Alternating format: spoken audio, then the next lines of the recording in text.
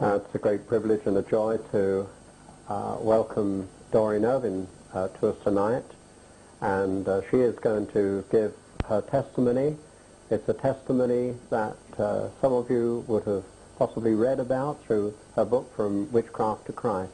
We praise God for what that book has done for many people throughout the world, not only in this country but throughout the world. Many have come to a saving knowledge of Jesus, delivered from darkness into his most marvellous light as a direct result of that. And so over now to Doreen, who's going to give us her testimony of how she came to know Jesus and something of her background prior to that.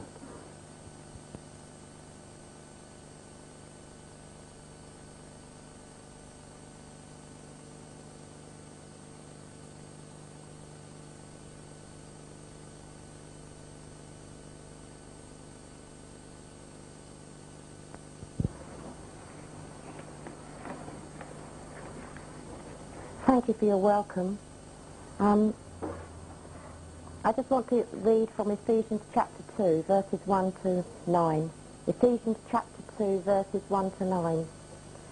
And you hath he quickened who were dead in trespasses and sins, wherein in time past you walked according to the course of this world, according to the prince of the power of the air, the spirit that now worketh in the children of disobedience, among whom also we all had our conversation in times past, in the lust of our flesh, fulfilling the desires of the flesh and of the mind, and were by nature the children of wrath, even as others.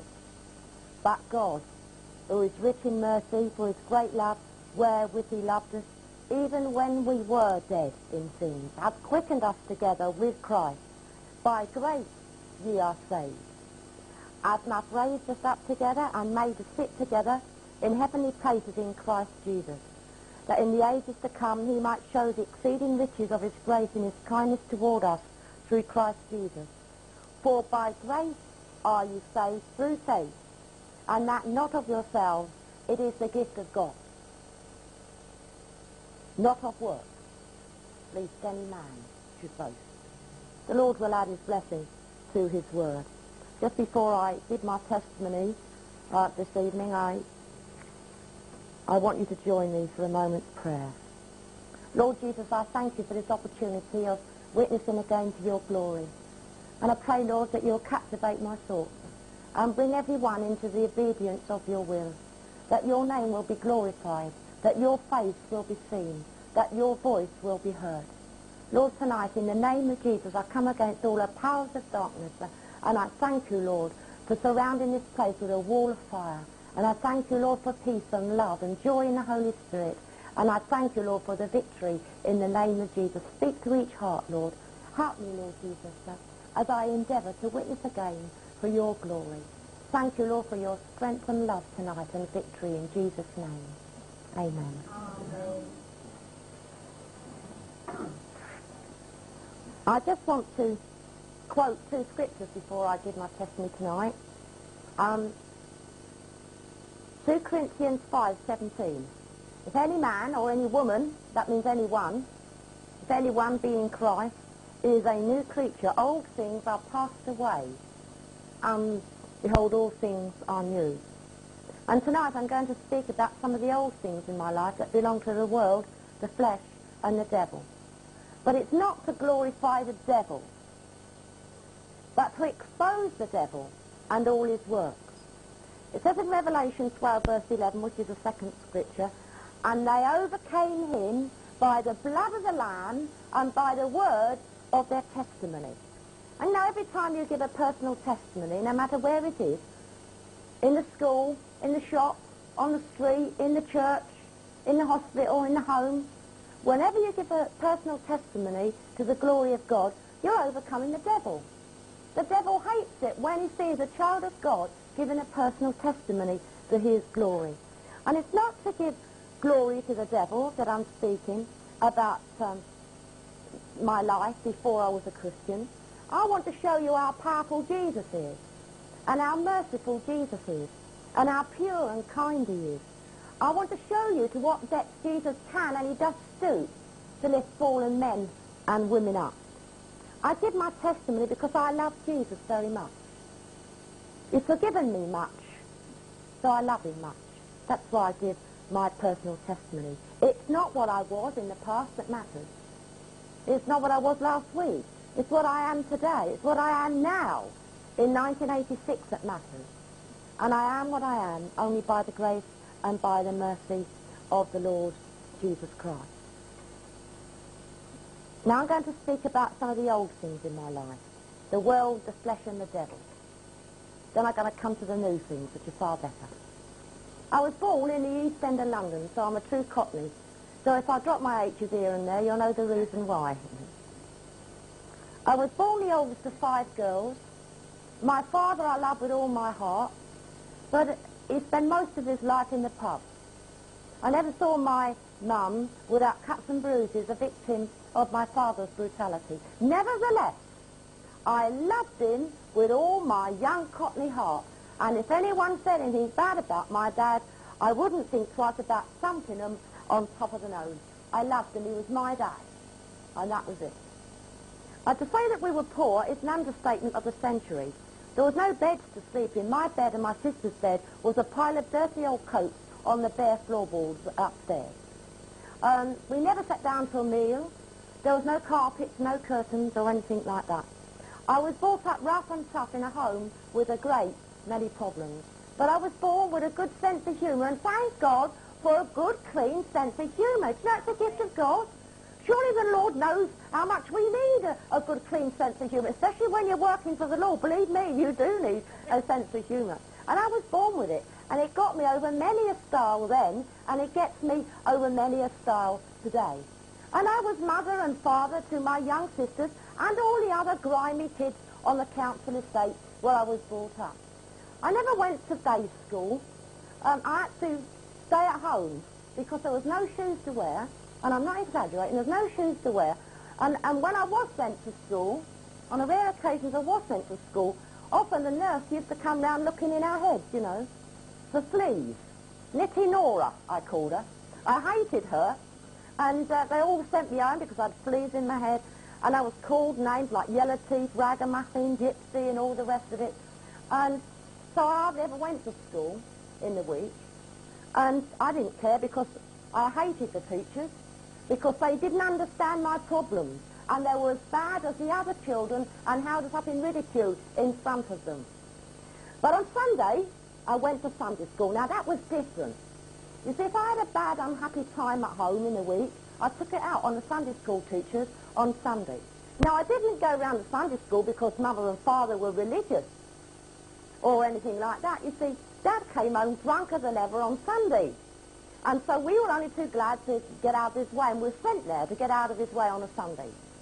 And when Doreen and her band of followers, about 30 of us, marched in on Sunday afternoon, battle commenced. I put my own words to the hymns and to the choruses, and I generally made the life of the Sunday school teachers pretty impossible. I always remember the Sunday school superintendent standing up on a Sunday afternoon, and he'd say, "Every afternoon I have a headache," and he looked straight at me. You know. And often we were turned out for bad behaviour. But, you know, no matter how many times we were turned out for bad behaviour on Sundays, the door was always open for us to go back the next week. And I thought it was well worthwhile putting up with a bit of religion just to get some cakes and lemonade at the end of the meeting. And besides, there were the parties to look forward to, and the outings. I wasn't going to miss them. There was precious little else to look forward to. And so there I first heard the stories of Jesus. There the seed was sown in my young heart. Now listen, no Sunday school teachers, they may have thought that they were wasting their time, but you know, I believe that the seed was sown there. And no matter where I went or what I did after that, that seed was planted. And God saw that it was watered, and God saw that it grew, and it did produce fruit, even though it was years and years later. So Sunday school teachers, youth workers here, look up, cheer up, and keep on sowing those seeds. I believe the work of the Sunday school is the most important work of the church today. And it should not be the poor work, the Cinderella of the church. I'm glad I went to Sunday school. When the war got worse and worse, you know, the rows and fights in the home that was always happening, instead of centering around money and beer, now centered around a strange new woman. My father had found himself another woman at the pub. And my mum, she put up with poverty, she put up with beatings for years. But another woman, it broke her heart.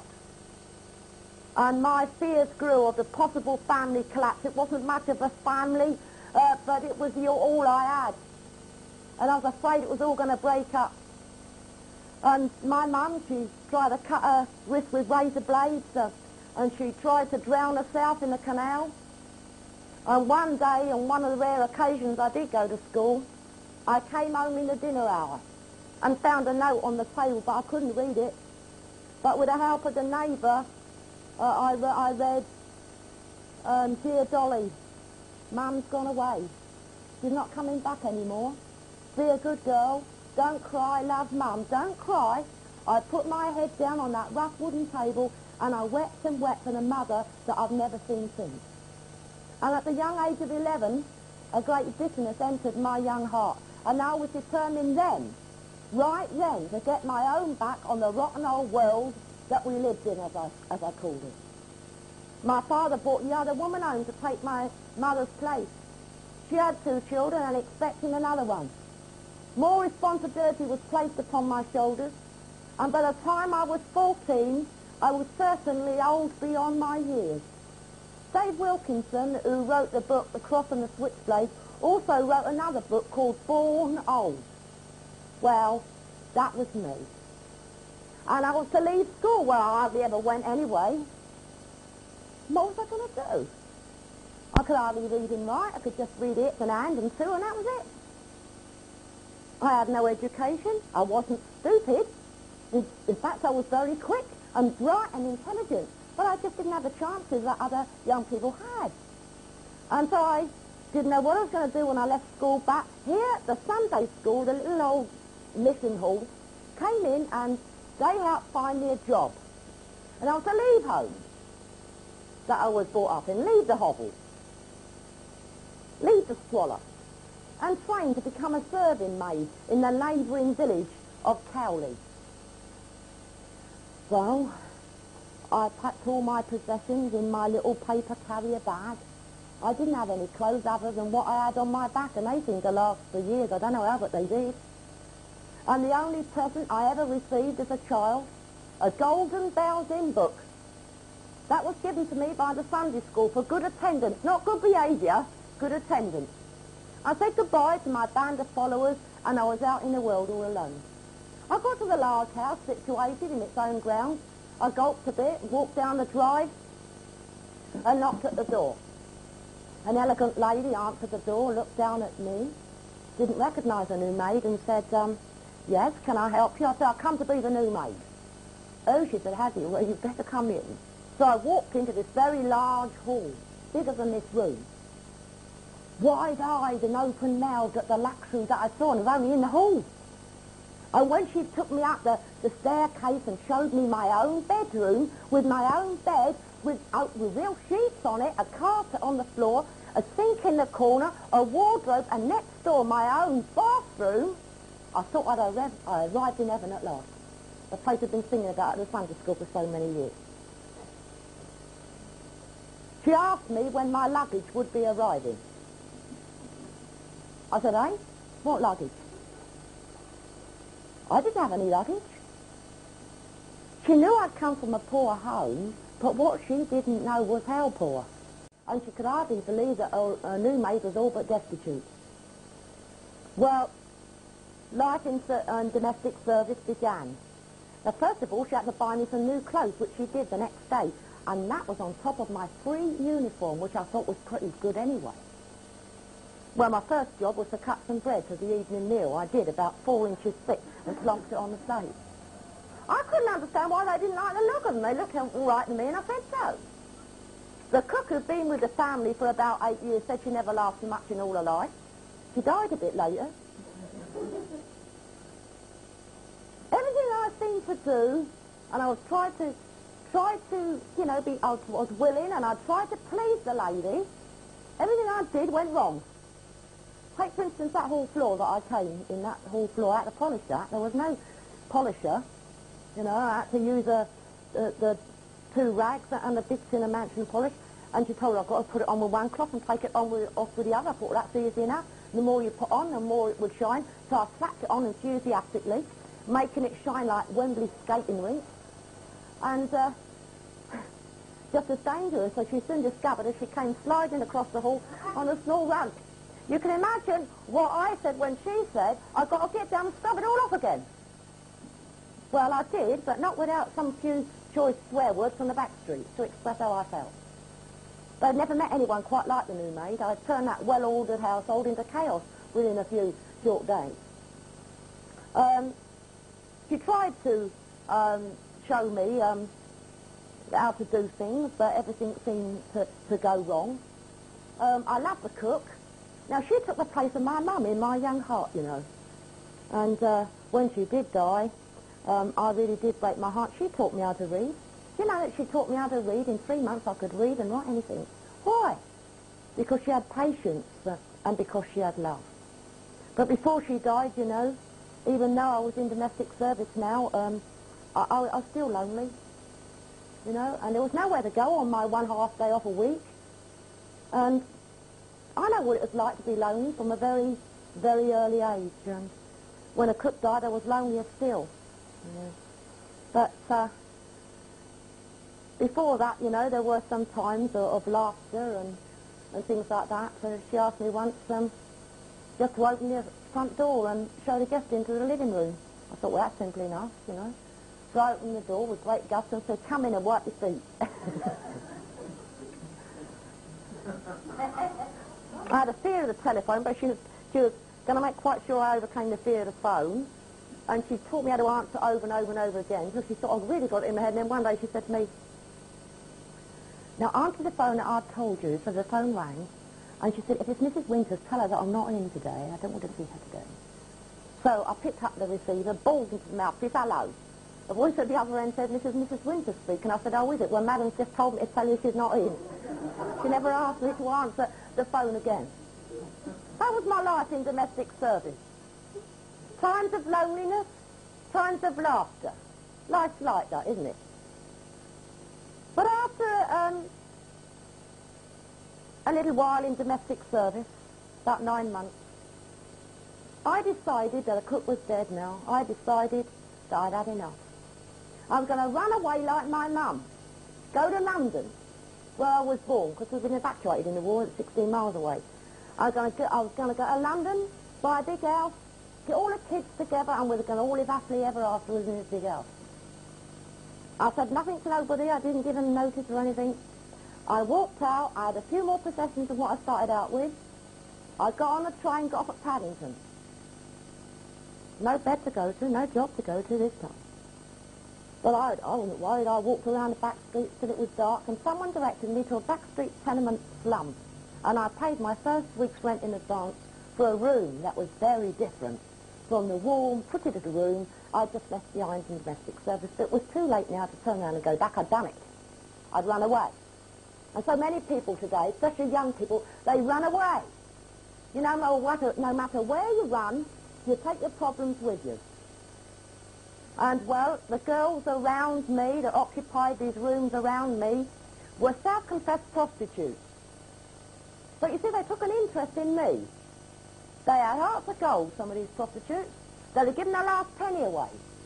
They used to help old ladies across the road. And they were kind to animals, and they were kind to children. They took an interest in me. And, well, to cut a long story short, I joined the ranks of the women of the twilight at the age of 14, and was probably one of the youngest prostitutes on the streets of London at that time.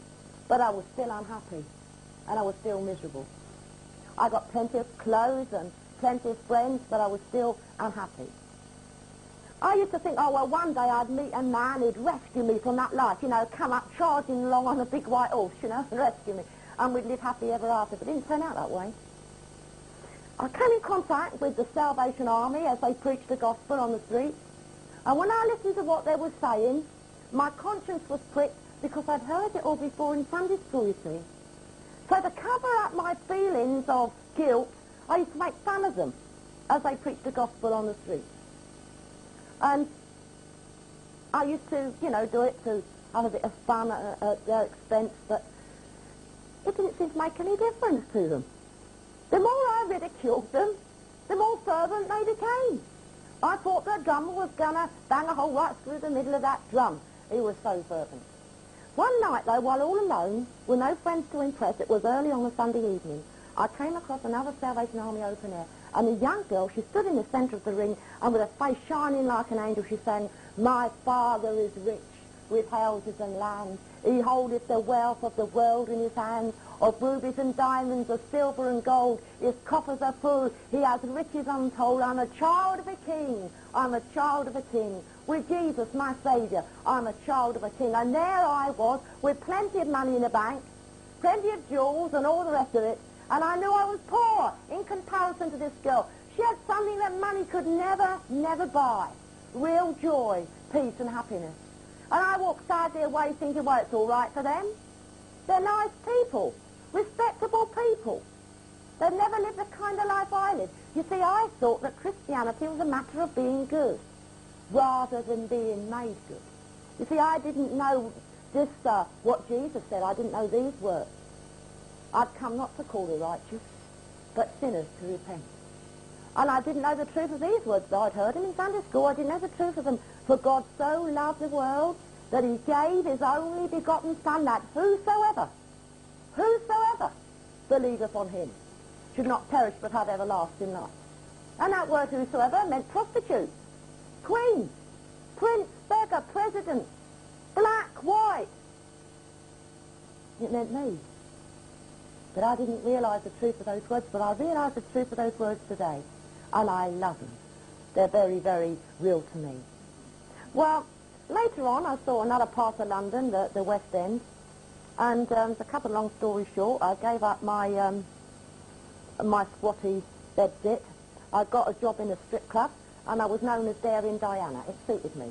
Good for a laugh and a song, that was me. But, you know, right in the middle of my act in the club, right in the middle of it all, I feel completely and utterly isolated, and I think, is this why I was born? Is this it? And sometimes, right in the middle of my act, one of the choruses I've heard in Sunday school would fly to my mind, words like this: wide, wide as the ocean, high as the heavens above, deep, deep as the deepest sea is my Saviour's love. I am so unworthy, still I'm a child of his care, for his word teaches me, that his love reaches me everywhere. Everywhere. You know that Jesus was trying to reach me, was trying to win my black and sinful heart, even in a place like that.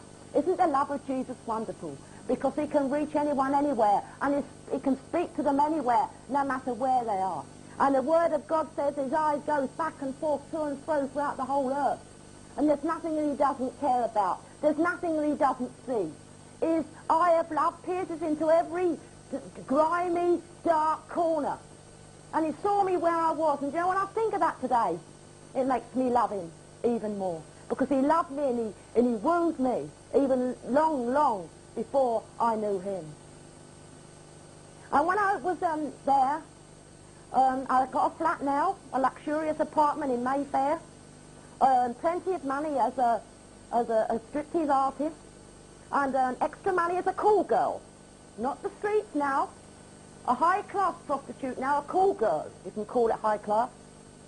I was still as lonely and as lost as ever. And I know that money cannot buy happiness. And it was then I got hooked on drugs. It seemed like one step after another. Prostitution, striptease, now drugs. Well, I got hooked on first what they called reefers in those days, and I had plenty of money to buy them. Nobody warned me about the dangers of drug addiction and taking drugs. But, you know, today, young people are warned by the media of television, by literature, in the schools.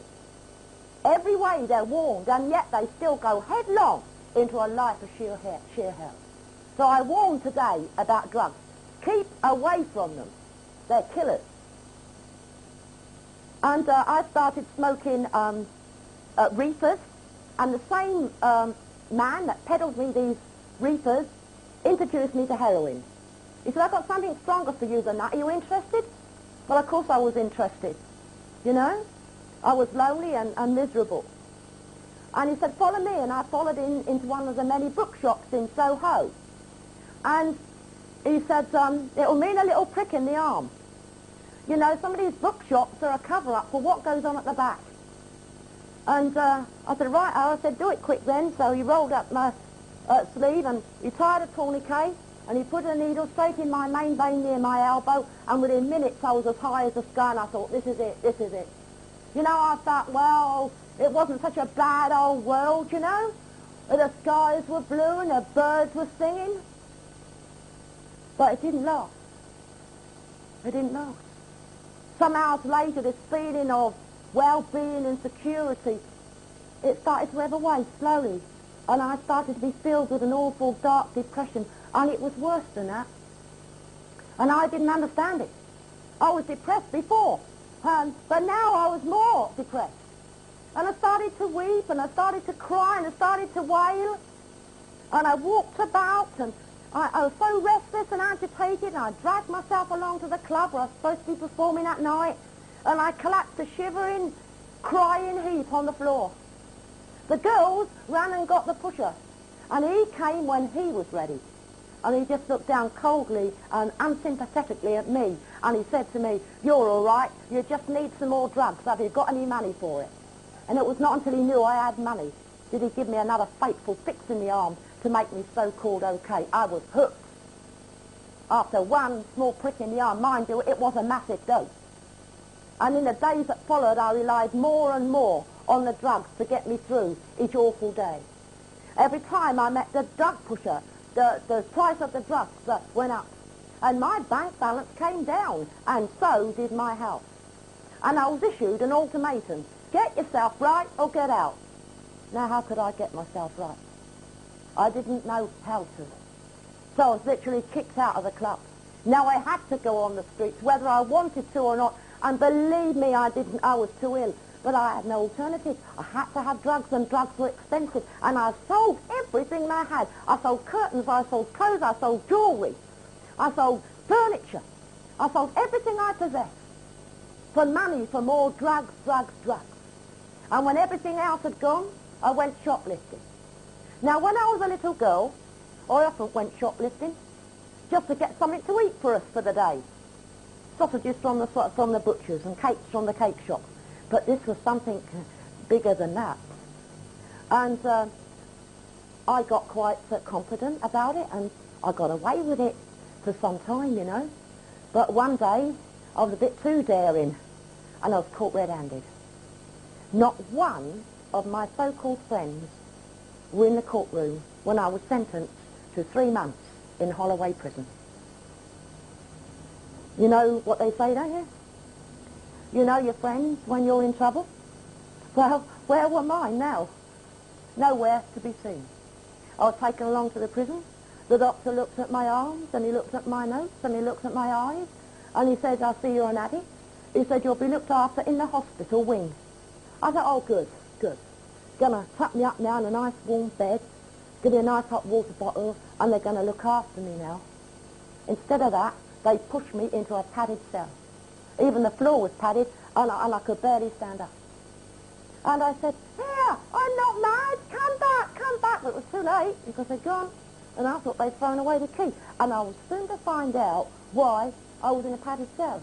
Although it was a hospital wing, there was no drugs, and there was no compensating medication to help me through the hell of withdrawal. Have you ever seen a hard drug addict withdraw from drugs?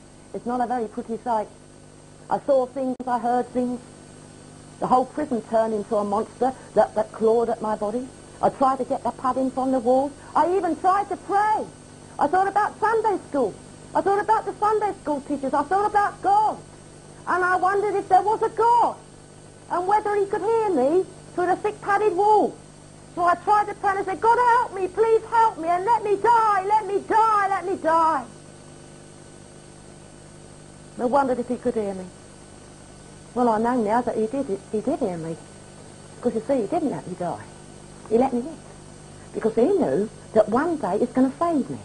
Clean me up, make me a new creature, and use me for his glory. Yes, Jesus heard me through the thick padded walls. And when I came out of prison, I vowed I was going to live a good life. No more prostitution, no more drugs. I was going to settle down, you know, turn over a new leaf. And within a few short months, you know, my resolutions lay in ashes around my feet. And I wondered why I was back on in the clubs, and I was back on drugs. Why? I'll tell you why. I tried to change myself. So many people try it today, don't they? They tried changing themselves. Even Christians try changing themselves. They say to me, Doreen, I wish I could pray more. I wish I could, you know, read my Bible more. I wish I had a burden for the lost. I keep failing, Doreen. What can I do? There's only one thing you can do. You've got to rely on the Lord, and you've got to fix your eyes on Jesus. You can't change yourself. Only He can change you. And I tried to change myself. And I was back where I started from. You know, the devil is a dirty worker, isn't he? When he sees a person down, he pushes them down further. And that's what he did to me. Think that was dark? I was to go into greater darkness than that. That's dark enough. But I was to go into greater darkness than that. You know, there's darkness and darkness. I got involved in witchcraft and Satanism. How did I get involved in that? Well, nobody came around the streets with pamphlets saying, come to the next Satanist meeting. It was a secret order. So how did I get involved in it? Well, a couple of girls at the club were Satanists, and I overheard them speaking, which wasn't very difficult in the semi-darkness of the club without being seen. And I heard things about the Satanist temple, and I was curious, and I wanted to know more about it. So one night I said, here, what's all this about the Satanist temple then? The Satan worship. And they wouldn't tell me. They clammed up like that. But you see, I kept on, and they thought I'd heard more than what I had done. I'd only heard snatches of the conversation, but they thought I heard all of it. So they reluctantly agreed to take me along to the Satanist temple the very next evening. They said, be outside at 6 o'clock. I was there. So were they. Only this time there were chauffeurs driven. And the chauffeur got out and said, you still want to go to the Satanist temple? I said, yes. He said, hop in. He said, you'll have to wear blindfolds because the situation of the temple was a secret. And especially to newcomers. It was a secret. I didn't mind. It added to the excitement as far as I was concerned. And you know, the main element in the pull towards occult practices today is this element of excitement and intrigue and mystery. Everybody wants a little bit of excitement, don't they? Something mysterious, something spooky. You know, and Satan sees to it, they get signs that they're looking for. Do you know, in the Bible, they ask for signs for Jesus. They have the audacity to say to the King of Kings and the Messiah, if you are the Christ, show us a sign. What did he say? He said, no sign shall be given you except the sign of the prophet Jonah. So it was the same then. It was the same in those days. People wanted signs. And I wanted something different, something to, you know, titillate the senses. The same today. People are lonely. People are confused. Unemployment and family collapse and every other tragic circumstance is pulling people towards these things. And I got to the Satanist temple that night, and they took off the blindfolds, and I was surprised, to say the least, that I was at the back of about 400 people. And they didn't have comfortable seats to sit in. When they worshipped the devil, they stood for hours. No seats in the Satanist temple, only one. Everybody prostrated themselves on the ground and worshipped the devil. Effigies of Satan hung round the wall, half man, half beast, cloven and hooves and horns. At the front there was a real altar and one throne-like seat, beautifully carved, with snakes and dragons and flames of fire. And around the robed and hooded figure that sat on the throne-like seat, were 13 priests and priestesses of the highest, the most ancient order of Satanism in the entire world. Their rites, their rituals, their evil writings and their evil books in the evil temples date back centuries. You see, witchcraft, Satanism, occult practices is not new. It was with us long, long before the flood. And that's why God warns about it in the Bible. And he says, do not have anything to do with it. Deuteronomy 18 and other parts of the scripture, God forbids all occult practices. Why? Because he's a cruel, forbidding God? No. It's because he's a kind and loving God. And he only wants the best for the creation that he made. And so in love he said, thou shalt not do these things. It's not new. People think it's new because we see it increasing around us every day. More and more people are getting intrigued and getting involved in occult practices. And it's springing up more and more because we are living in the last days today. And Jesus said these things will happen before we return. Wickedness will increase. And we don't have to look very far, do we, to see wickedness increasing? We only have to turn on the TV, and we only have to listen to the radio, we only have to open the papers, and we read sickening accounts of how low man has sunk. Accounts of rape and murder and child abuse, pornography. These things will increase. But thank God, we as Christians know that the coming of the Lord draws nigh. We have this hope. Christ is coming very soon. Meanwhile, the devil is very, very busy. And I learned all there was to know about this Satanist order. I learned all the rules. There's just a few. You must not read the Bible for your own edification. In fact, all religious books, Bibles, prayer books, all religious books, which was brought into the temple and burnt. And I personally have burned Bible after Bible in the white-hot flames in the Satanist temple. Two huge torches crossed themselves at the Satanist altar, high altar. And I burned Bibles in these huge torches until they disintegrated into flames, into ashes. And my hands remained in the flames unburned. That shows you how real Satan is, doesn't it? But doesn't it show you something far more important than that?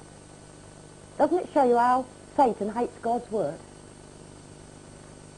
All the more reason then that we should read God's word and believe God's word and act upon his word.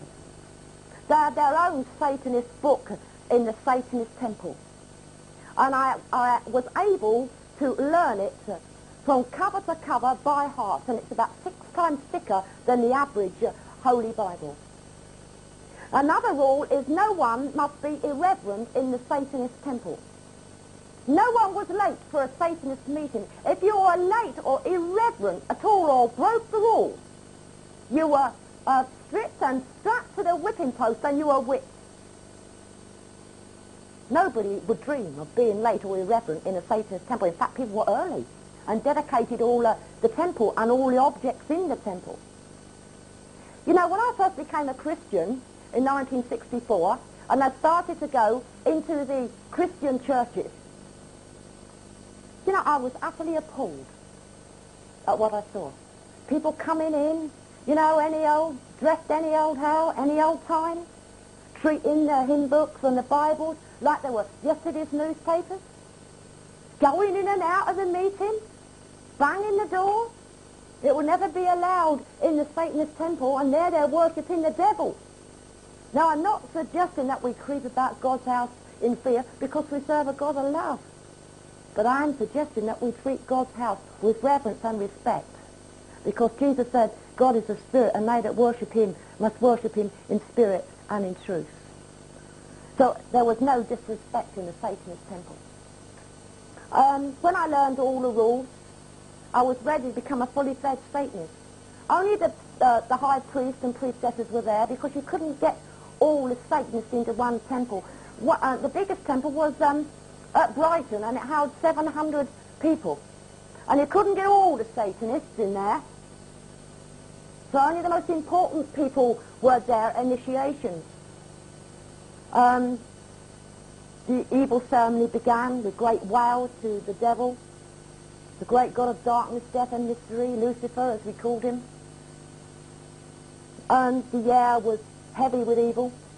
They went out, the two of the high priests went out behind the black drapes and brought in alive a white cockerel, the symbol of denial, which means something to you who know your Bible. Remember when Peter denied the Lord, the cock crew. Well, for the Satanists, the cockerel is a symbol of denial. And they deny anything that's good and right. And they wrung its neck and they slit its throat and they caught the blood in one of the silver cups on the high altar. And they took a knife and they stirred the blood. My arm was cut and my blood was mixed with that of the white cockerel. And I had to drink that blood. And I had to put my finger in the blood and sign myself over to Satan with my own blood on a real parchment, not a scrap of paper, a real parchment. And it was stamped with the real seal of Satanism. This was regarded as a marriage to Satan, and I became Satan's bride. I had so much power as a witch and as a Satanist that I became the queen of black witches. I could make myself invisible. I even made a whole coven of witches invisible one night. I was able to elevate. I was able to make things move. I was able to kill birds in flight when they were let loose from a cage. This was done in demonstration of power in front of other Satanists. I saw Satan. I wasn't the only one who saw him. Oh, what does he look like, people say. Well, let me tell you, he can take on any appearance he wants to. And it's true what the Bible says. He comes as an angel of light to deceive many. So I know that Satan is real. I know how evil it all is. And I had this evil power and such powers of which my name was put down with others to compete for the title of the Queen of Black Witches of Europe, not England, Europe. It wasn't going to be an easy thing to gain because the other witches also had great power. And they came from other countries, from France, from Holland, from Germany and other countries. And the ceremony was to be arranged on Dartmoor in Devon.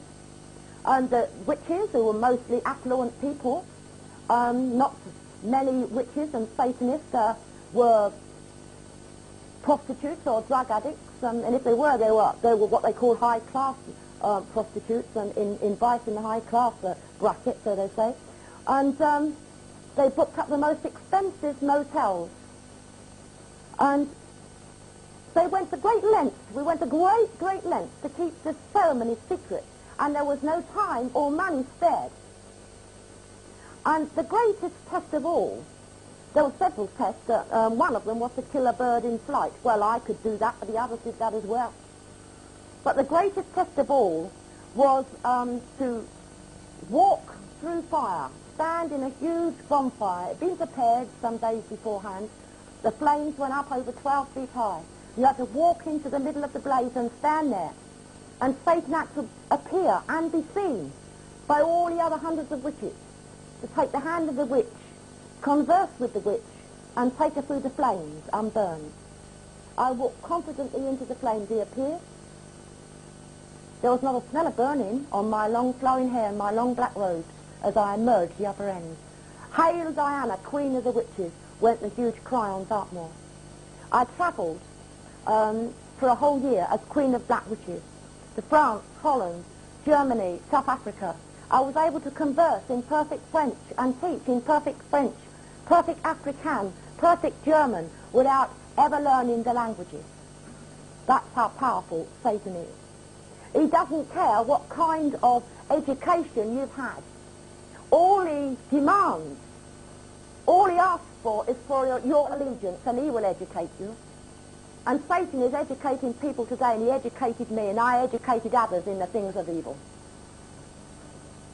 So that's what happened to the little girl who learned the choruses in Sunday school. That's what happened to the cheeky little unteachable Cockney kid who heard the stories of Jesus. How we need to pray, my friends, for our young people today. how we need to pray for our young people in our Bible classes and the young people in our Sunday school. How on earth then did someone like me become a Christian? Seems impossible, doesn't it? Sounds impossible, doesn't it? But what is seemingly impossible with man is wonderfully and gloriously possible with God. All things are possible with God. He died for witches and Satanists. Jesus said himself, he came not to call the righteous, but sinners to repent. And he loved me. He didn't love the sin. He didn't love what I was doing. He hates it. God hates the occult, but he hates pride as well. He hates all sin. So how did I become a Christian? Well, I was no longer the queen of that which is. I kept the title for a year. And I handed it over to somebody else, although I could have kept it if I wanted it. But I was still a very powerful Satanist and a powerful witch. Still attending at the Satanist covens and a call girl. Still on drugs. Do you know it was a wonder that I was alive at all? Some years later it was a miracle that I was alive. In 1964. And my greatest enemy, and all the Satanists and witches' greatest enemy, is the Christian church and the Christian message. I hated them all. I tried to put curses on people who were Christians. It didn't work, and I couldn't understand it. Didn't work at all. But I hated them. And one Saturday evening, I went around Bristol Centre, and I saw these posters. And on the posters, they were everywhere. It said, Eric Hutchins coming to Bristol. Thousands hearing, you too, and it didn't say who he was. You know, it's just his face on the poster. And I couldn't understand who this fellow was. In fact, I thought he was an all-in wrestler when I saw him. His photo, you know. And I went into the information centre and I said, excuse me, I said, but who is Eric Hutchins? And they said, well, we don't know, but we'll find out. And they found out, and they said, oh, he's an evangelist. I said, what? I said, as if we haven't got enough people, churches in Bristol. And you know, they're called Bristol a city of churches. There's one on every corner. And so I went around and I tore every poster down. And every time I pulled one off, I saw somebody come along and put up 6 more. Because I was tearing them down for days, you know. And on one, I drew a beard on him, you know, and a moustache. And I put on it, go home, hypocrite. I spelled hypocrite wrong, but... Sometime later, forgetting all about my campaign of hate, one Saturday evening, I was dressed in keeping with my profession, standing outside the Hippodrome in the centre of Bristol, waiting for a client. Very unusual. I never waited for clients. I never went out to meet them, they came to me. I did it as a special favour, and he didn't turn up. I was absolutely furious. I hated being kept waiting. He was late, and there I was standing waiting. And then I saw all these people, and they were all making their way in one direction, and they got books under their arms, you know, Bibles, and I thought, oh, Eric Hutchins has arrived, has he, this preacher fella? So I followed them, and I was going to go into this hall, Colston Hall, and I was determined to thump him on the nose, tell him to get out of Bristol, cause trouble in that meeting. And when I went in, well, I was outnumbered because it was absolutely packed full from the gallery there right down to the floor. And I don't know how they managed to calm me down. I can't remember how they managed to calm me down or what I did. I don't know. But they directed me to a seat right up near the wall. And I had to say, excuse me to all these people, you know, all staring at me. And they began with this rousing hymn, oh, happy day, when Jesus washed my sins away. Well, I wasn't very happy. And I thought to myself, what on earth am I doing in here? It's against the rules anyway. Well, it's like me, you know. I've been in some places, witches' covens, hotels, and luxurious motels, and all over the world. And now I was in a religious meeting where I shouldn't be anyway. Well, I wasn't feeling very happy. They obviously were all right, but I wasn't feeling very happy. I wasn't going to sing. I stood there with my lips firmly still, like this. And I thought, I'll wait until they finish and I'm going to get out of this meeting. And it ended and they sat down. They all sat down. And I stood, still standing, remained standing and pushed my way out towards the end of the row. And when I got to the end of the row, something happened. Something happened that was to change my life. The light sort of went low, and a young girl walked towards the microphone, and with her face shining just like an angel, she sang. I'd love to tell you what I think of Jesus.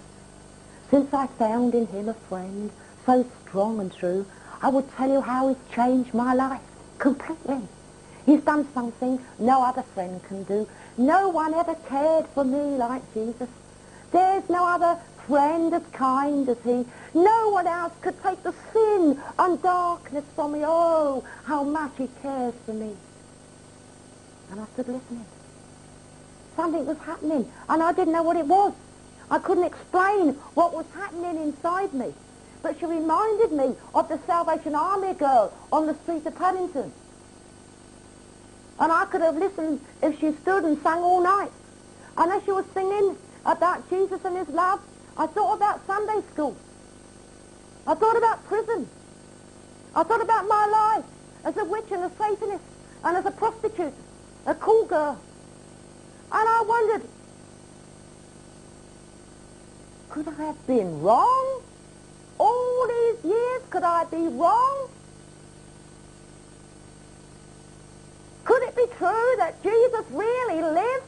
That Jesus really died? That Jesus really loved me? That Jesus really can change people's lives? Could it be true? And I sat down, somewhat, calmer than what I'd stood up, somewhat subdued. And Eric Hutchins came forward, big man, gone to be with the Lord now. And he had his Bible in his hand and he strode forward. And he said, if you don't know Christ as your Saviour, you're lost. And I knew I was lost. I knew I was lost. He said, you're going down to a Christless eternity. He says, the Bible says you're dead, spiritually dead. I read it tonight. And I knew that I was lost. And he went on and he preached a simple gospel message, showing very clearly the way of salvation. Now, I don't know everything he said. I just remember that. But he showed clearly the way of salvation through the shed blood of Jesus. And at the end of the message, he made an appeal. And he said, if you don't know Christ, if you've got any questions, if you've got problems, he said, you come forward as the choir was singing. And the choir began to sing, just as I am, without one plea, but that thy blood was shed for me, and that thou bidst me come to thee, O Lamb of God, I come. And people were getting up from their seats, and they were going forward to the front. And I was sitting there, and I was thinking, oh, I wish I could go. I wish I could go, if only to ask. If only to ask if it was possible, if I could be saved. But Satan spoke.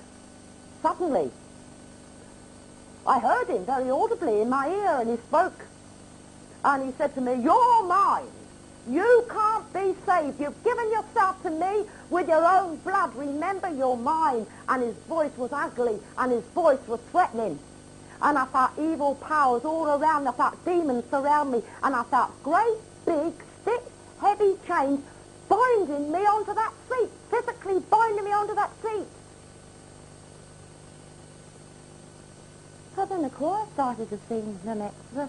Just as I am, thy love unknown has broken every barrier down. Now to be thine, yea, thine alone, O Lamb of God, I come. By some miracle I was up on my feet.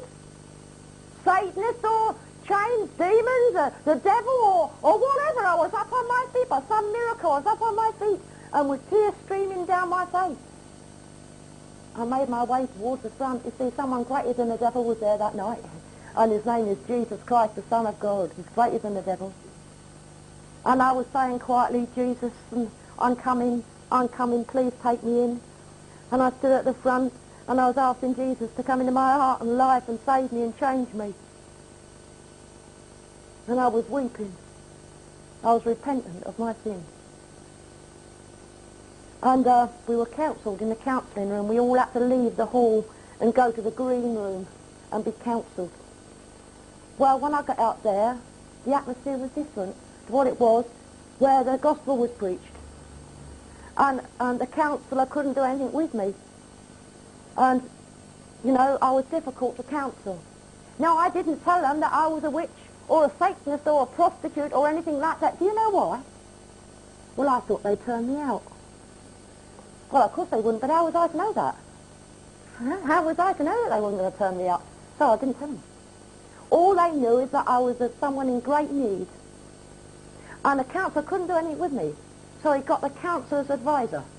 And he couldn't get very much further anyway. Then he went and got the advisor's advisor. Before you knew where you were, they were all round me.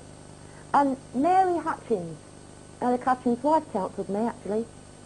And they gave me a little St. John's Gospel and a little booklet called First Steps with Christ. And they said I was a Christian. And that night I received Christ as my Saviour. And something happened that night. I made the first step. You know? I'd made that first step, and that was essential. You know, that first step. And I came out of the hall, and, you know, there's steps going down from Colston Hall. And I ran down these steps, and right there was a crowd of prostitutes. Just as if Satan put them there, you know. Well, after midnight it was. And they said, here, Diana, because I was known as Diana. Diana, they said, where have you been? We've been looking all over the place for you. Do you know what I told them? I said, I've just been in there. I said, and give my heart to the Lord. I said, what? I said, I've been in there, and I've become a Christian. I said, she's drunk. I said, well, I might have been when I went in. But I said, look, First Steps with Christ. I said, St. John's Gospel, I'm going home now, girls, to read it. Good night. Yeah, I've done a wonderful thing. I confessed with my mouth the Lord Jesus. And nobody told me to do it. Nobody told me to do it. You know, now, whenever I lead someone to the Lord today, I say, go and tell somebody. Don't matter who they are, you know. Go and tell them. Nobody told me to do it. I was saved that night.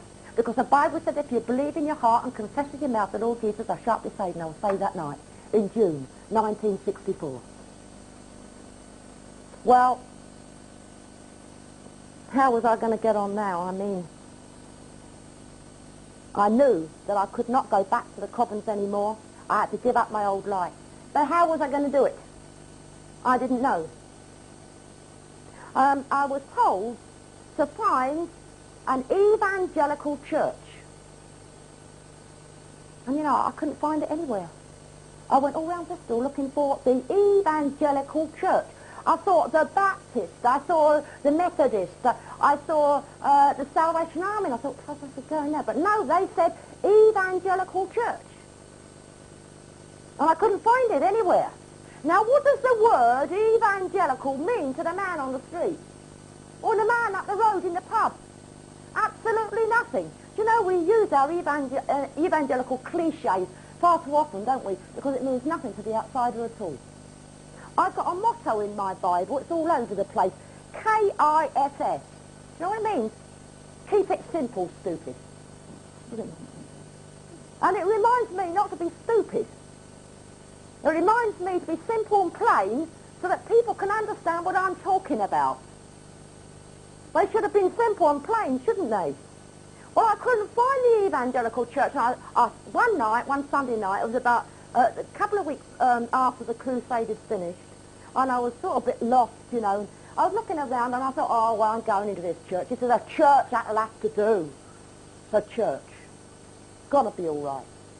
And I walked in, it was full up.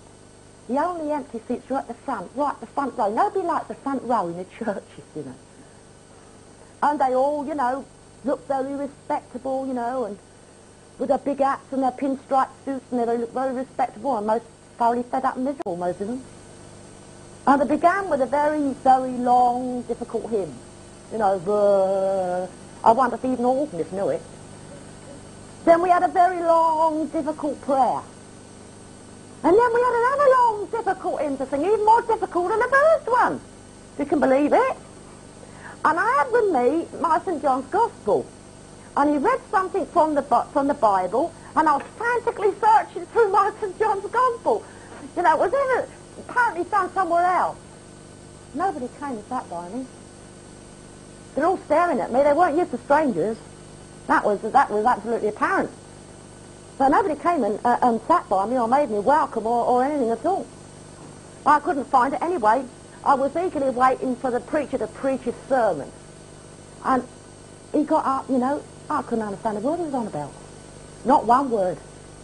I was waiting for something like Jesus loves you. You know, Jesus cares for you. Something simple and plain, but I couldn't.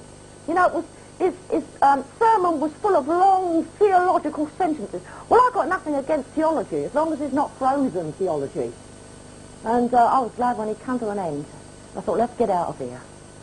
And, you know, he was saying his polite farewell to his very respectable congregation, you know. Good night, good night, good night, God bless you, good night, good night. I thought I'd get by him.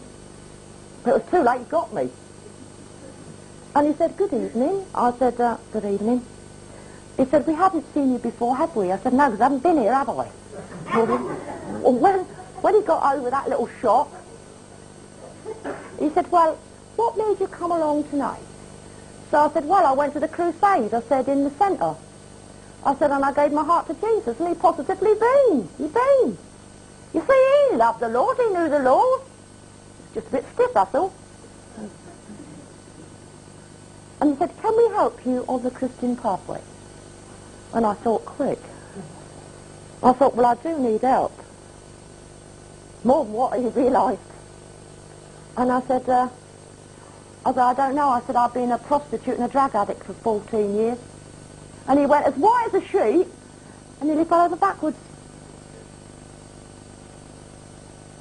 What would have happened if I'd have told him I was once the Queen of Black Witches, eh? He would have fallen over backwards, wouldn't he? And he said very quickly, well, do come again, good night. And I thought, come again, whatever for? They want to get rid of me as fast as they possibly could. And then began my long search. I went into one church, out of another church, into another church. I never used to stay the length of the service. And strange things began to happen in some of the churches. When the blood of Jesus was mentioned, apparently, I would scream and shout. And I would throw Bibles and tear them up. And I'd throw over communion trays when they brought the bread and the wine round. Stirred it all over the place, knocked the men flying, caused a commotion. Didn't realise I was doing it. Well, everybody was afraid of me. And I was even more afraid. And I went out of those places, those churches, the same way as I went in, undelivered and bound. And I didn't know what was wrong with me. I didn't really know what was wrong with me. And I was at a point of taking my life. You know, one man, he thought he knew the answer to the old situation. And he came over to me one night and he says to me, you ought to go and see a psychiatrist. So I thought, well, maybe he's right. So I went to see a psychiatrist. I paid a lot of money to see a private psychiatrist, and even he needed to see a psychiatrist. All the way through the interview, he was twitching like this, you know. And I was determined to get my money's worth, you know. So I told him all about myself. I'd been the Queen of Black Witches, I had great evil power, now I'd become a Christian. And he was shaking like a leaf, and he said, excuse me. And he opened the drawer, and he got hold of a glass of water, and he opened the drawer, he pulled out some pills, and he swallowed a handful of pills. And it was a worse state than me after the interview. And I wondered who needed the psychiatrist, me or him. I didn't need a psychiatrist. Well, what was wrong with me then? Well, I was demon-possessed. My life had been an open door for demon possession. And there is the most danger, the greatest danger of occult practices. It leads to demon possession, oppression, depression, suicide, and finally hell. That's where it leads. When Jesus was on the earth, he cast out evil spirits. And he let the prisoners free. He set the prisoners free. The Bible says that Jesus, the Son of God, was manifested to destroy the works of the devil. And he healed the sick. 2 different ministries. Well, I was demon-possessed. Now, I haven't got demon mania. I know there are people today that have. They see the devil everywhere, you know. And they think everything's demon possession. They see demons in a cat, and demons in a dog, and demons in a mother-in-law, and demons everywhere, and demons under every bush, you know. But I'm not like that. I've had good, sound teaching for a whole year in a Baptist church before I ever started to speak in public.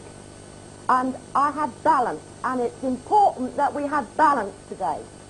There's some people, they do not believe that demons exist. They don't believe the devil exists, let alone demons. And there's some people that make too much of the devil and demons and give him too much glory. So you have this lopsidedness, this imbalance. And it's important that we have balance, you know, and that we accept all of God's word, not just bits of it. It's important that we embrace all the truths of God's word and not go out on a limb. But I haven't got demon mania. The fact is that I was demon-possessed. But did Jesus leave me in that state of bondage? No. Because when Jesus begins a work in your heart, it says in God's word, he'll perfect the work that is begun. And Jesus didn't leave me in that state of bondage. I was willing to be set free. I wanted to be set free. I wanted to be free. And you must be willing. And if you're willing, and if the Lord's done a deep work in your heart, when he puts his hand upon you, he'll never let you go. He'll never let you go. And he'll never left me in that state of bondage. And he'll never leave anybody in that state of bondage. Not if they really belong to him. Not if they're really willing to be delivered. And the Lord brought my way 2 men. Well, 3 really.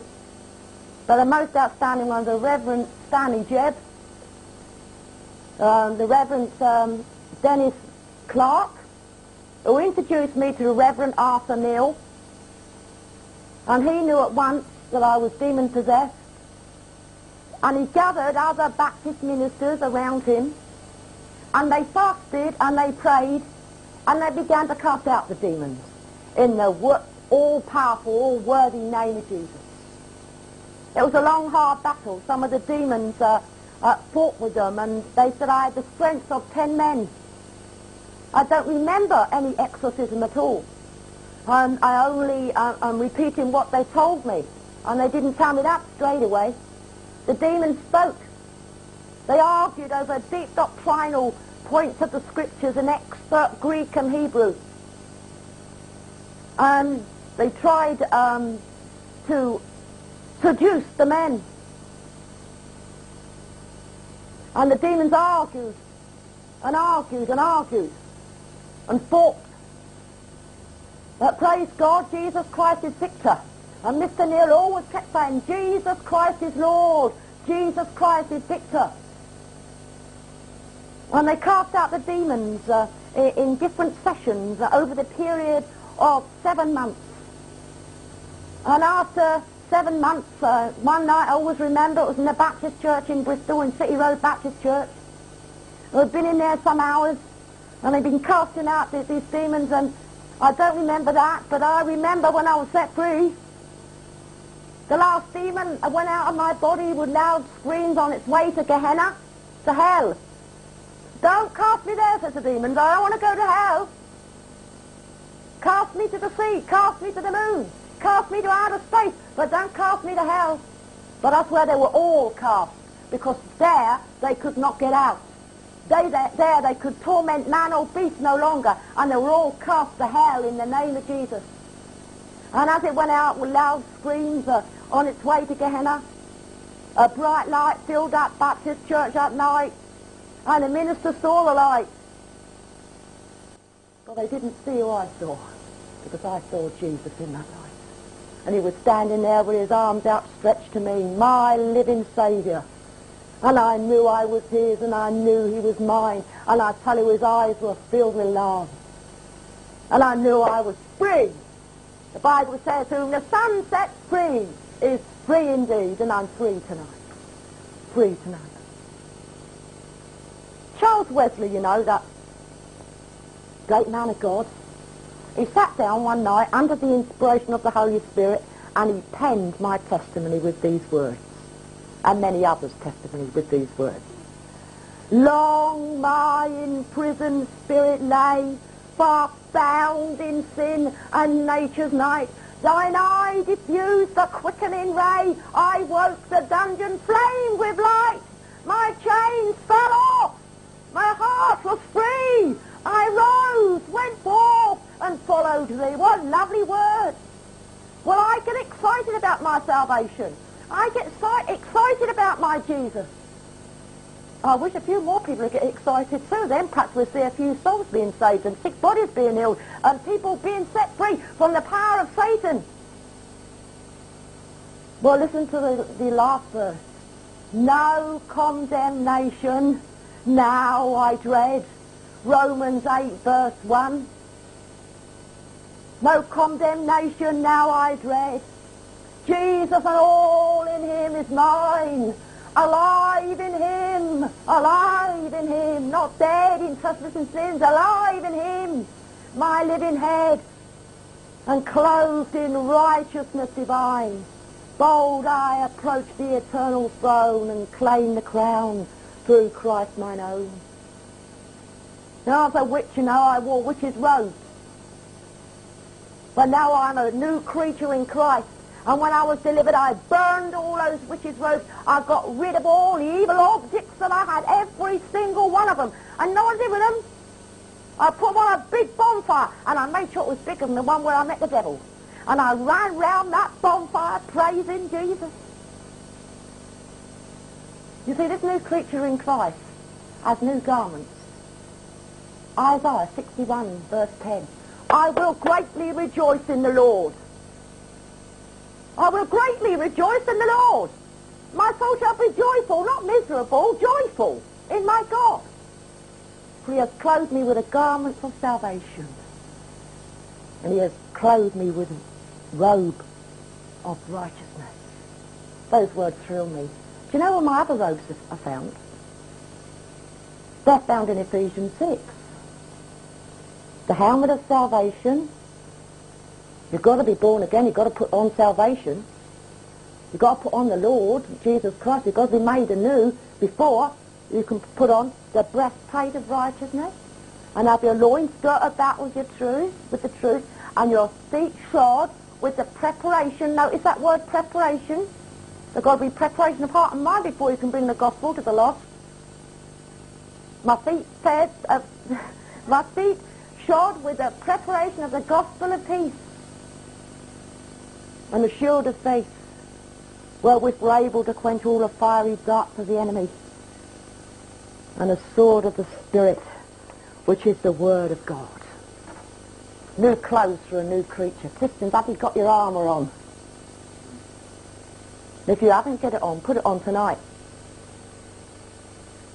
And clothed with the whole armour of God. They're the new garments for the new creature. It's given me a new song. I don't wail to the devil like I did before. God forbid. It's given me a new song in my mouth, and I love to sing. I just love to sing the praises of Jesus. It's given me a new song. It's given me a new heart, a new spirit. Ezekiel. I'll take away the stony heart out of your flesh, and I'll give you a heart of flesh. I will put my laws in your heart, and you will obey my statutes and keep them. A new heart for a new creature. You see, it was once me, and what I wanted. My drugs, my life, my clothes, what I wanted. Blow you, Jack, I'm all right was my attitude once. And isn't that the attitude of the world today? But when Jesus comes, it makes a difference. Because, you see, he changes you inside. He makes you over anew. And he gave me new eyesight, new vision. You know that lovely hymn? Heaven above is softer blue, earth around is sweeter green. Something lives in every hue Christ's eyes have never seen. Well, you know, before I knew Christ as my Saviour, I didn't see the blue sky. It was always black. I didn't notice, I didn't even look at the trees. I didn't see the green grass. I didn't see the beautiful flowers. All I could see and think about was drugs and the devil and evil things. But when Jesus set me free, he opened my eyes to the beauty all around me. And today I love to paint in oils. You know, I love to paint God's beautiful scenery that he puts in front of me. I love to sing his praises. He opened my eyes to his beauty. He opens my eyes to people around me. And I could see the pain in people's faces. I could see the blank, empty look on people's faces. And he gave me a love for people. A great love for people. And I love people today. Do you know why? Because Jesus loves everybody, everywhere. And if only I could change people's hearts and lives, if only I could put some happiness there, if only I could take away the darkness and the pain and the confusion and the sorrow, I would. I can't do it, but I'll tell you what I can do. I can tell them about somebody who can. I can tell them about Jesus. That's why I'm here. I didn't just come here just to entertain people. I don't come to entertain people. I've come here to tell you about Jesus, as simple as that. And this is my message. What he's done for me and what he's done for thousands of others, he can do for you. Oh, you say, hold on, Doreen, hold on. I haven't been a witch. I haven't been anything like that. No, but maybe not. You may be not been where I've been and done what I've done. But if you've never been to the foot of the old rugged cross, and if you've never had your sins washed away in the precious blood of Jesus, let me tell you something. You're as lost as I was once. The Bible says so. All sin is sin. There's no such thing as a white lie in God's sight. It's all black. There's no such thing as white witchcraft. It's all black. All sin is sin, and sin separates man and woman from God. But the Bible says, you know, that if you're lost, you can be found. He said, I've come to seek and to save that which was lost. Isn't it lovely? And my message today is simply this. Jesus loves you. Jesus died for you. Jesus cares about you. He understands all about you. And he loves you. And if you're bound, you can be free. That's my message. If you're dead in trespasses and sins, you can be made alive. If you've got burdens, the burdens can be lifted. If you've got sicknesses, you can be healed. My Jesus is the same yesterday, today, and forever.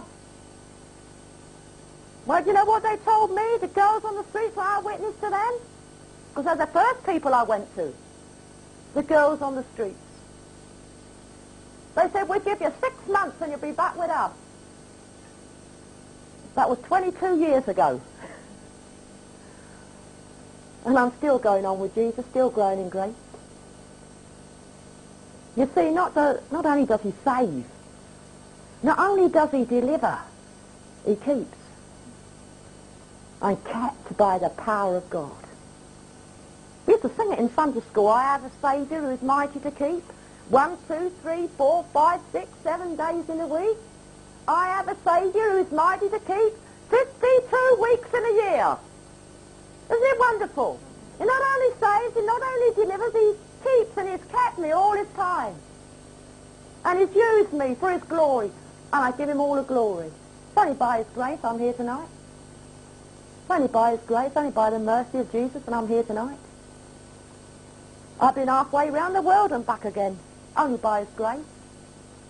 I love his word today. You know, I've worn out about 6 Bibles. This one's going on. But you know,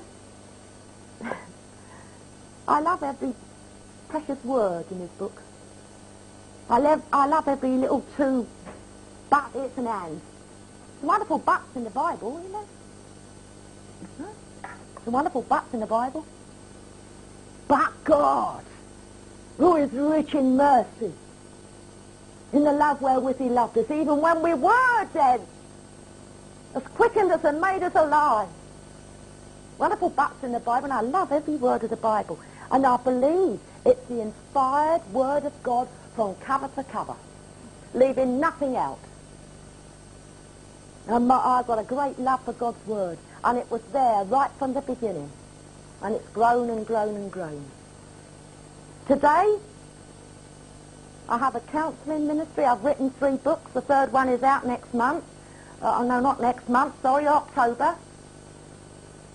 Spiritual warfare, that's what we're in. But you know, I've learned something else too. I've learned that the battle is not ours, but the Lord's. And you know, I refuse to get involved in any battles with the devil. If the devil has a go at me, of course he has a go at me. So get on with it. I'm looking to Jesus. Stupid devil. You know, people are frightened of the devil, you know. They think too much of the devil. Oh, the devil's had a go at me again. Oh, this sister, the devil's had a go at me.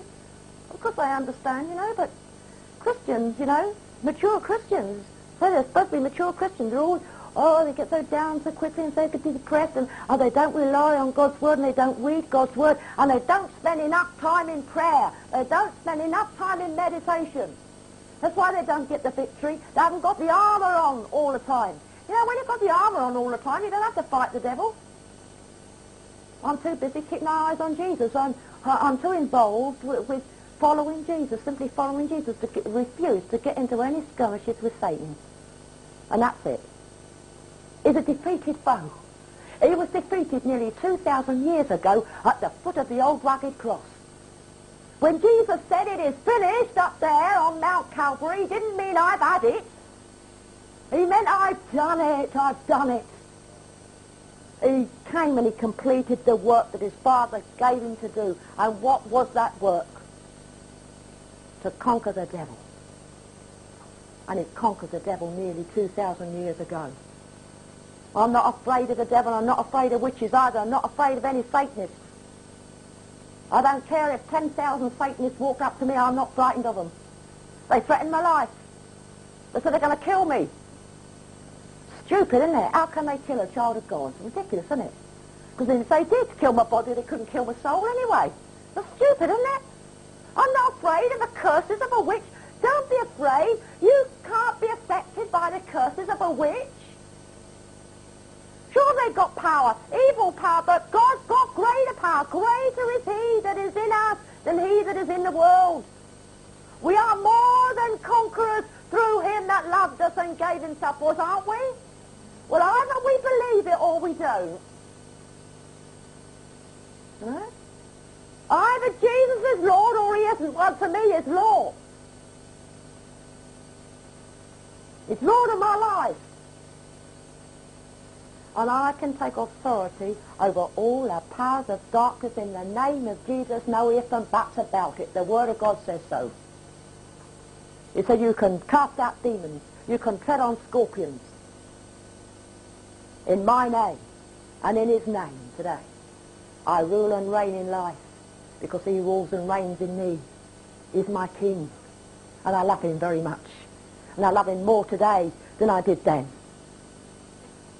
Oh, sure, there's been disappointment. There was rumours going around that I'd gone back to witchcraft. Devil's stupid. He tried to stop me, you see, again. So I'll shut her up. I'll put a rumour around and tell them that she'd gone back to witchcraft and they won't listen to her again. The devil's defeated, stupid devil. So I'm still going on.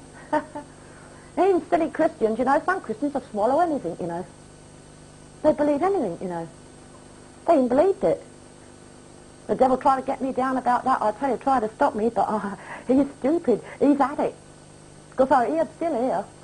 And I'm still preaching the same grand old gospel story. I'm still giving the testimony. I'm still preaching God's word. And today I'm helping people who have been in the same situation as I was. I have a counselling centre. I belong to a church. I'm under the authority of my local church. And you know, there's blessing in coming under authority, you know. I don't see any bondage in it. Well, you belong to a local church. What you, Doreen Irvine, belong to a... Yes, I do. And I love it. I just love it. You know, when I'm not out preaching the gospel, I'm there with them. And I'm in my little office, and I'm answering letters from people in need, from depressed people. I counsel them there. And a counselling centre is being developed on the premises. There's more about that in the third book that's coming out in October. Get it and read it. Bring you up to date. Oh, I could go on and on and on and on, you know, but I just want to tell you that the call to service today is urgent. Did you hear what I said? The call to service is urgent. Whatever we got to do for the Lord, whatever we want to do for the Lord, we got to do it now. There's no time to waste. There's no time to sleep. The hands of the clock's almost at the midnight hour. We are rapidly approaching the time when God's day of grace will cease. And those that are lost are going down to a crisis eternity. Those who know not Christ will be lost forever. Will be separated from God forever. We must rise up and we must work now while we've got the time and while we've got the opportunity. The Bible says the night comes when no man can work. And we've got to shake off the grave clothes of apathy and unbelief and fear and ignorance. And we've got to put on the whole armour of God and keep it on. Don't put it on every morning. Put it on and keep it on. Don't take it off at night. Some people said to me, I put on the armour of God every day. I said, whoa, great. I put it on and never took it off. Yeah. Well, we must put on the whole armour of God, and we've got to do battle with the devil in victory, with victory. We must meet the needs of all the people around us. We must tell men and women, and we must not be afraid to tell them, boys and girls, that they've only got two choices to make. Christ and his heaven, or the devil and his hell. It's as plain as that, and it's as simple as that. We must not be afraid to warn them of the devil. We must not be afraid to warn them of the cult. We must not be afraid to warn them of demons and hell. We must not be afraid to warn them of drugs. We must not be afraid of their faces. We must rise up. We must work now. We must shine now for Jesus.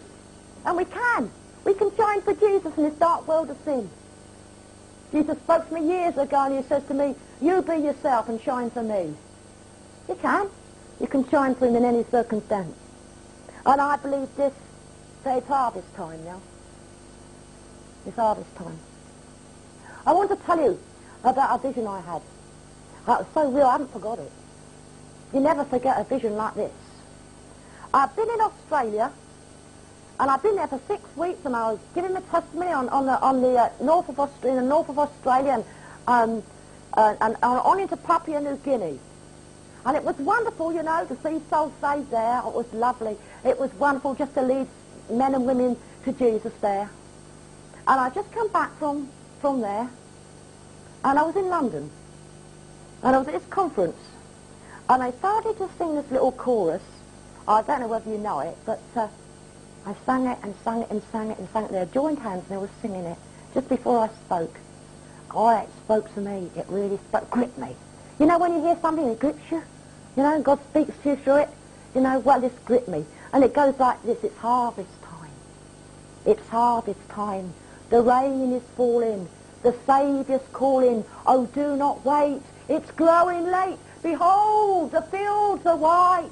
It's harvest time. It's harvest time. And he sang it and sang it and sang it. I sang it and sang it. Tears are coming down my face. And you know, afterwards, I'd done that meeting. I went and sang it again. And I went out and sang it. And I sang it in the bedroom. And I sang it everywhere. And I had a vision. And I saw the rain falling, the latter rain. I saw hardened men, sinful men, evil men and women coming out of these evil places, out of the covens, out of these evil dens of iniquity, and they're making their way to the foot of the old rugged cross. I saw empty churches filled with people. I saw big men fall on their knees and their tears streaming down their face, and people were repenting of their sins. It's going to happen. It's happening today. It's happening today all over the world. Men and women are being set free. The chains are being loosed. I put some more words to it. It's harvest time. It's harvest time. Sad hearts are crying. Lost souls are dying. Oh, do not sleep. Rise up and reap. Behold, the fields are white. It's harvest time. Christians, it's harvest time. It's harvest time. And I believe that today we're reaping in a harvest that's never been reaped before. You know, Christ is not coming back for a defeated church. Christ is not coming back for a ragglety-tagglety band, you know. Here we come, Lord, you know, just made it through, you know. No! Christ is coming back for a radiant, victorious church. And today, make no mistake about it, God is raising up dedicated, separated, consecrated men and women of God who are no way ignorant of the devil's devices, fully clothed in the whole armour of God. A holy, happy band, a radiant church. Well, I'm glad I belong to the army of the Lord. I put myself there. I place myself in the army of the Lord every day, and I march forward victoriously. Place yourself there. Put the old armour of God on. And remember, that's an armour of light. And just imagine how great the army of the Lord is. I tell you, it's bigger than the army of the devil. It's bigger than the devil's army. He's got an army, but God's got a bigger one. And I'm part of it. And if we all march forward with all our armour shining bright, just imagine how great that light be, eh? Here's a radiant light. Oh, I'm so glad I changed every muscle. I'm glad I'm excited. I want to go on. I don't want to stand still. I want to go on. I want to grow. There's so much more for me to know. So many more truths. I'm excited about it. God's got so much in store for us. You know what the Word of God says? Eye has not seen and ear has not heard, nor has it entered into the heart of man. How much God has in store for His children. But it's revealed to us by the Spirit of God, it goes on. And God is revealing more and more of His truths to me today. Thank God for the infilling, the baptism of the Holy Spirit. I thank God for everything that He's given me. And everything He's given me, I want to give away. And the more you give away, the more you get, you see. That's it. The more you give to people, the more you get. Oh, I love Him very much. I love Him very, very much. Nature forms us, doesn't it? Nature forms us, makes us look like what we look like. We're all different. Nature forms us. Colleges, schools, books, universities, they inform us. Sin deforms us. But only Christ can transform us. Christ can transform us. And Christ has transformed my life. What He's done for me, He can do for thousands of others. And I've got a message for the world. I'm rather like old Charles Wesley, you know, he says, the world is my parish. That's how I feel about it. The world is my parish. Let me introduce you to Him if you don't know Him. If you've got bondages, burdens, look to Jesus. He'll do it. Turn your eyes upon Jesus. Look full in His wonderful face, and the things of the earth will grow strangely dim. in the light of his glory and grace. Take your eyes off of everything else tonight. Off of your burdens, off of your troubles, off of your trials, and fix your eyes on Jesus. Catch a glimpse of him. Just a tiny glimpse. Oh, if men and women will catch a glimpse of Jesus, how different their lives will be. Catch a glimpse of him tonight. He'll do it, whatever it is. Nothing's too hard for the Lord. Was I too hard to reach? Is anybody too hard to reach? Is there anything too hard for the Lord? No. Nothing's too hard for the Lord. I want to do a bit of faith building. No. Fix your eyes on Jesus. He'll never let you go. He'll never let you down. Oh, but the church I go to and the people I've met and the pastor and this and that, I don't care about them. Fix your eyes on Jesus. Take your eyes off of other people. I have to. People let me down. Rotten. But Jesus never let me down. Oh, there's times when tears of disappointment and discouragement has run down my face, but he's never failed me. He's kept me by his power, and he will go on. He will keep me till the end. And he'll do the same for you. Just place your life in his hands. Just give yourself over to him. Just fix your eyes on Jesus. And he'll take away the sin and the darkness, and his light will shine in, and he will set you free. He will set you free. He breaks the power of cancelled sin. The Bible said he sets the prisoner free. Isn't it wonderful? Oh, I'm excited. I'm really getting excited here. His blood can make the foulest clean. Listen to the words. His blood can make the foulest clean. His blood avails for me. You know what I love? I love that old Psalm 103. As far as the east is from the west. And then that's the universe. You can't measure that. You try measuring it.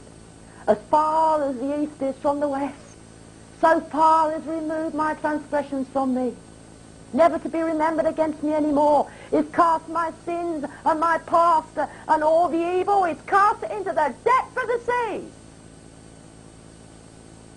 And he's put up a big sign, no fishing. No fishing. You see, Jesus forgives and he forgets. No matter what you've done, no matter what's happened to you, when you come to Jesus, he wipes the slate clean, he forgives and he forgets. Isn't it wonderful? He not only forgives, he forgets. Love Jesus. That's the one I love, that's the one I serve. That's the one I'm speaking about tonight. He forgives and he forgets, he cleanses, he heals, he restores. He mends empty, broken, shattered lives. He's done it for me, he can do it for you. When? Tonight. Now. That's when he can do it. Jesus can do it. He's done it for me. And for thousands of others. I'm not the only one. My salvation is no more important than yours. Did you hear what I said? He's no respecter of persons. My salvation and deliverance is no more important and no more wonderful than yours. If you think that I've got a better testimony, a greater testimony than you've got, then there's something wrong with you, brother and sister. He died the same death. He shed the same blood. He's no respecter of persons. Your testimony, your deliverance, your salvation is just as wonderful as mine. Or have you lost the joy of your salvation?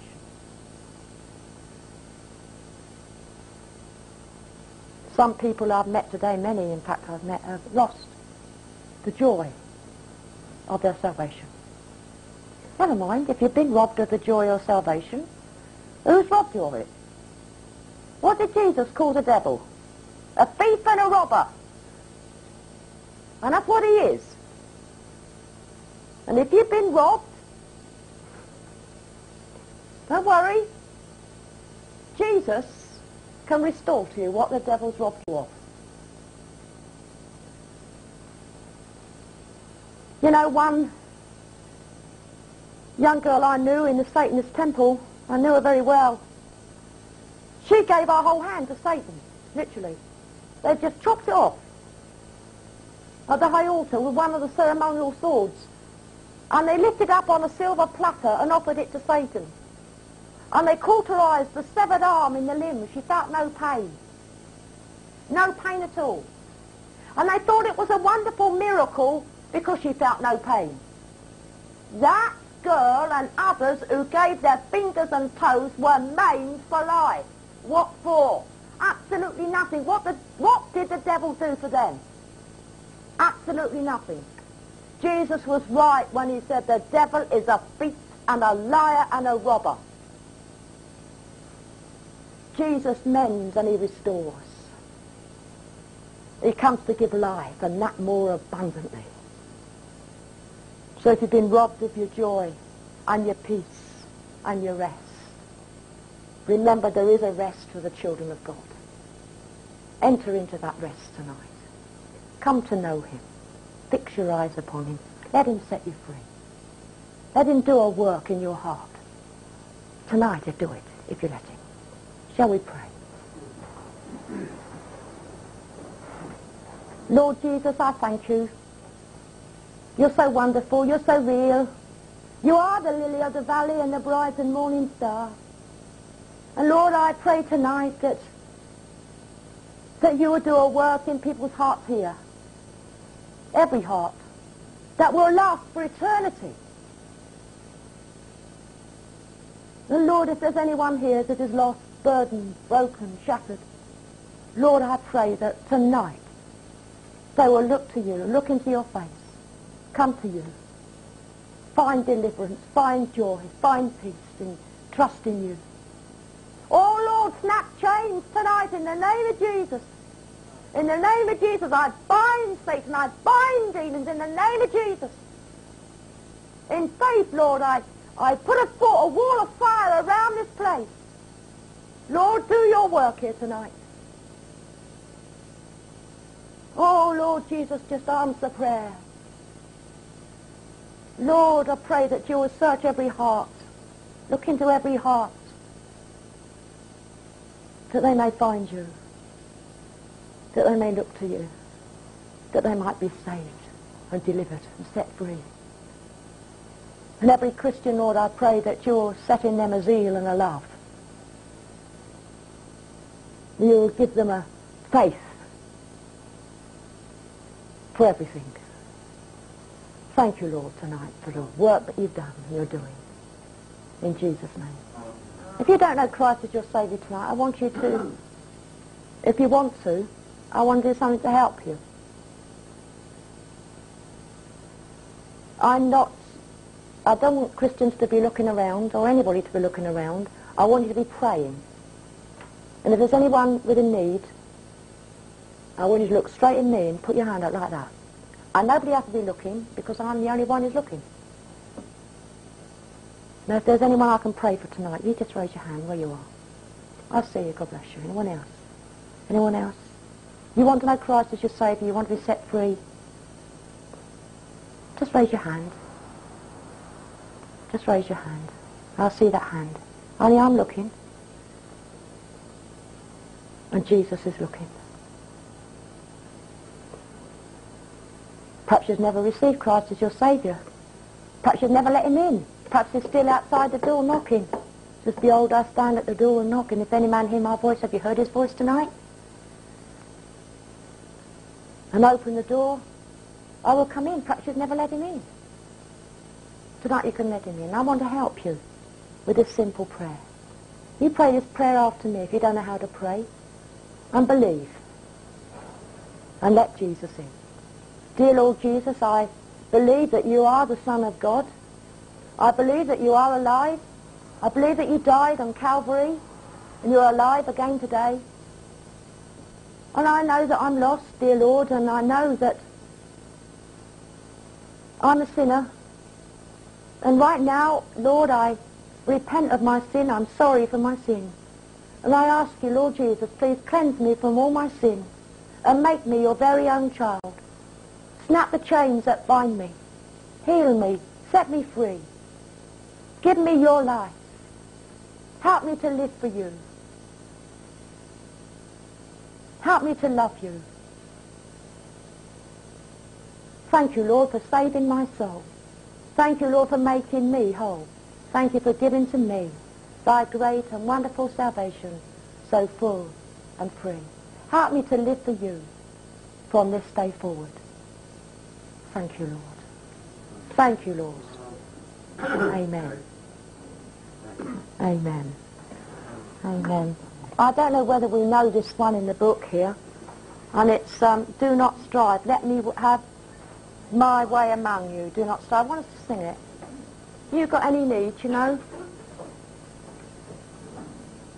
Just let me know. I know there's some out in the other room there. Well, I'm available, you know, and I'm going to be here.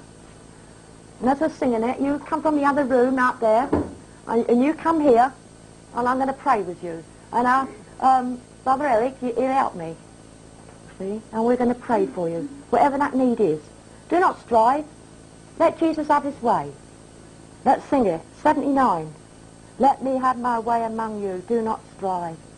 Do not strive.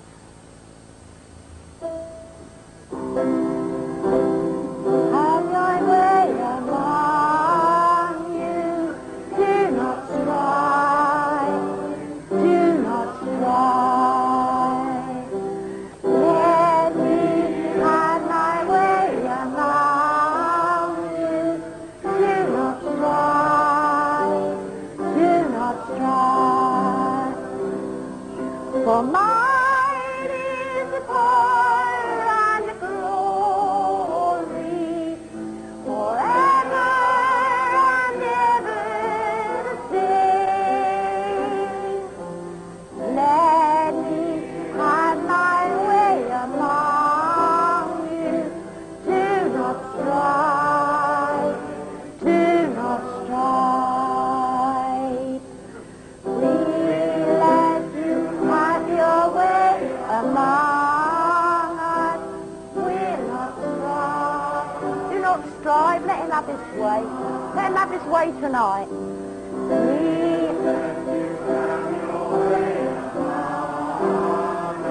Do not strive. Do not strive. For yours is the power and the glory, forever and ever same. We let you have your way among us. We'll not strive. We'll not strive. Third verse. Let my peace rule within our heart. Do not strive. Do not strive. Let my peace rule within your heart. Do not strive. Do not strive. For mine is the power and the glory, forever and ever the same. Let my peace rule within your heart. Do not strive. Do not strive. We'll let your peace rule within. Let him do it. Let him do it. Let him do it now.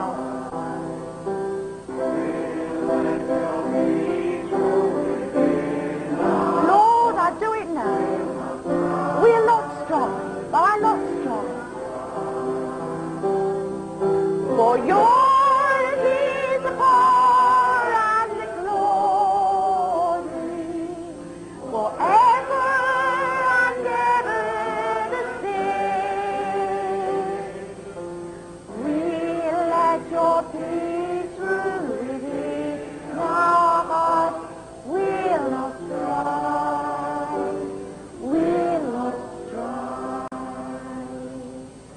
Don't strive. Let him have his way among you. Let him do it tonight, whatever that need is, whatever that burden is, let him have his way. Don't put it off. Don't go out of this house, don't go out of that door with burdens, with sorrows, with hardness of heart. Tonight's the time.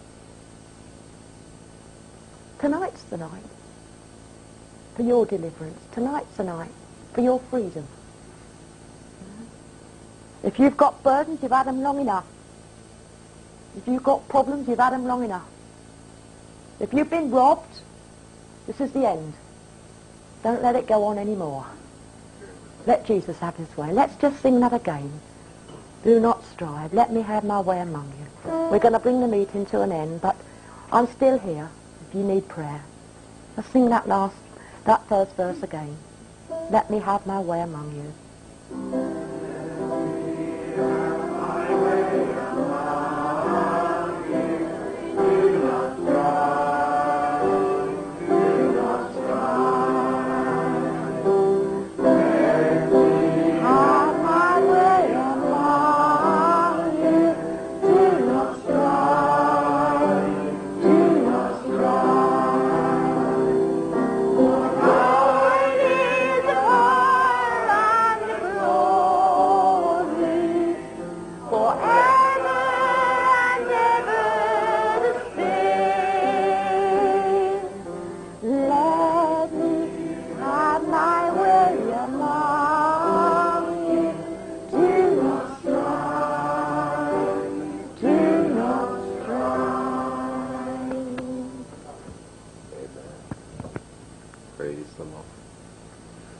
Hallelujah. Doreen's already made an invitation. It may be that some of you would like to just acknowledge in your hearts now before the Lord. Because he can reach you just where you are, can't he? Amen. But it may just be that there are one or two of you, or some of you, that would like to have a personal time of prayer and fellowship with Doreen. Sometimes the deeper problems need just that little bit of extra help. And sometimes the problems are quite personal that you want to share. And I guess you'll gather from Doreen's testimony that, like most people involved in counselling, they're pretty unshockable. So you haven't been too far that Doreen can't reach or will be shocked by what you have to say. You're just a servant of the Lord, and she wants to help you tonight. And we've just praised God for that testimony that we've heard, and we're grateful to God for the opportunity we've had together, haven't we? And the sweet fellowship. The most important thing is, as well, is the presence of Jesus.